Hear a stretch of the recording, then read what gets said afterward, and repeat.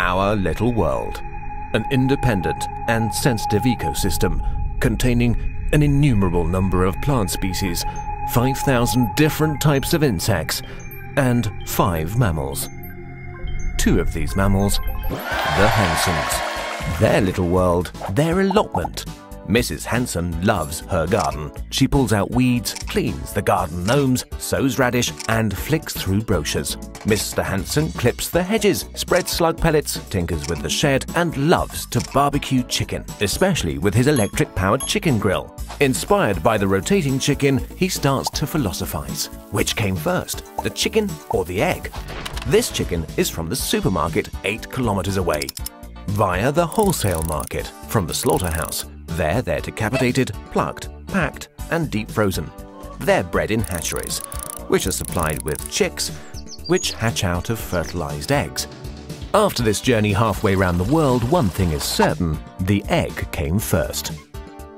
Mrs. Hanson is having similar thoughts.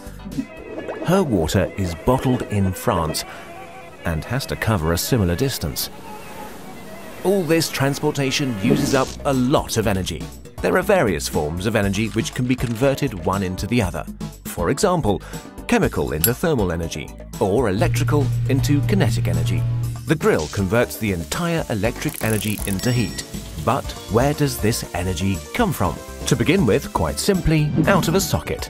But before that, it travels with little loss by wire and transformer across high voltage lines all the way from a coal plant. Only 1/3 of the energy from burning coal is converted into electric power, but it generates a lot of waste heat and exhaust gases. Coal mining also consumed lots of energy. What's left is called the degree of effectiveness. For our electric-powered grill, this amounts to just 20%. The effectiveness of steam engines at the beginning of the Industrial Revolution was even worse. The Industrial Revolution gave us factories where cheap workers manufactured mass-produced articles at a bargain price. Mass production and transportation require a lot of energy, destroy our environment, and make today's prosperity possible. Take, for example, special offer Argentinian beef. It travels 12,000 kilometers and is still cheaper than meat from local farmers.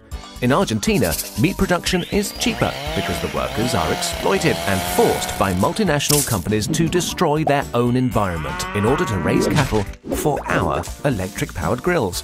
Grills, just like almost every other mass-produced article, are made in low-wage countries, where people also wish to have a higher standard of living. The environment suffers, just as it did during the Industrial Revolution in the West. Greenhouse gases speed up global warming, which worsens the situation in countries which suffer from a hot climate. Migration is one possible consequence. The Hansons enjoy the warm weather and entertain more and more. Unfortunately, the polar caps are melting and parts of the world are being flooded. In addition, fossil fuels are running low and are being fiercely fought over. This is especially worrying as a shift in the course of the Gulf Stream is set to cause a new ice age. But this won't happen for a long time, so let's just lean back and enjoy that chicken. Bon appétit!